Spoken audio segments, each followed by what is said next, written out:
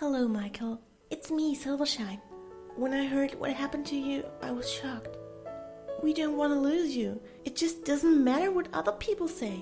Just be yourself.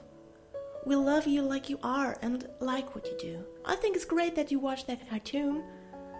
It doesn't matter for what age a cartoon is. The most important thing is the message, and that it makes you feel good when you're watching it.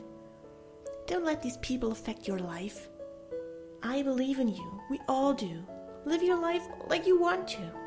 You're really great. I wish you all the luck in the world. We love you, Michael. Please get well soon.